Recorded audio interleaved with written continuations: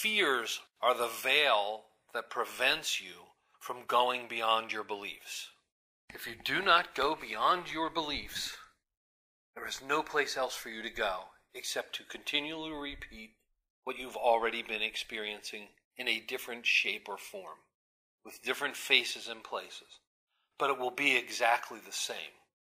And if you can maintain the illusion of different places, shapes, people, and forms, you will have the illusion that you've done something different, but the energy and the essence of it will have never changed. You have to be willing to question and move beyond your beliefs in order to have a different experience. Otherwise, you are condemning yourself to the same old perpetual experience in a different hologram, in a different illusion, in a different set of circumstances. You can get this all intellectually, but if you don't do anything about it, and you do not push yourself beyond your beliefs and through the fears, nothing will change. Remember, the fears are the veil that prevents you from going beyond your beliefs. Your fears are, in a way, what your patterns have designed to keep you contained in the belief system that you're limited in. So, an image is, you have this belief system about the way life is, and you're afraid of certain outcomes and experiences. The fears are what traps you in that belief system. And it creates an illusion of solidity, permanency, and pain. And you have been trained over time to know that you don't want pain and you want pleasure, but won't go through pain to get pleasure.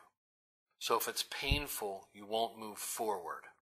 And once that program has been set, then it is often very difficult for a person to move into their awareness or their consciousness, because they believe the veil of pain, they believe the veil of fear to be true and real.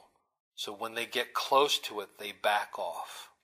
And dabblers will stick their fingers through the veil and believe they are having pain and retract back into their patterns and on the other side into their limitations.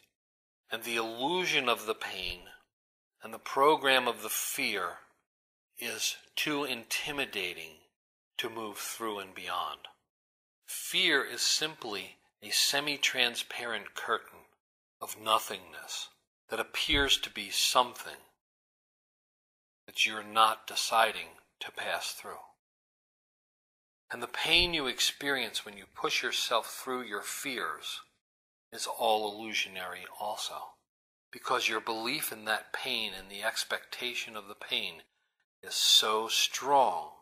Even though you're walking through a transparent veil with no weight, you are experiencing pain because you believe the pain will be experienced. And if you fear the illusionary pain enough, you will never pass through the veil to your freedom. So at this point, it is when you have to decide, are you going to face your illusions and learn that even when you walk through the veil of fear, the pain that you are feeling is also an illusion and a creation of your own, or not? If you decide to walk through it, yes, you may experience some pain, but with your wisdom, remember that the pain you are feeling while passing through the veil of fear is not real. It is real because you believed it to be so. That's how powerful a creator you are. And when you get on the other side of the veil, you can realize that you can create anything, and you're no longer trapped by the veil of fear. You are in an open space, and everything beyond that place is anything you want it to be. Pain or pleasure, neutrality or joy, anything you want it to be, because you have stepped into the world of creation. and left behind the veil of fear, which was only an illusion created by you and your beliefs, your programming, your training, and your doubt of self.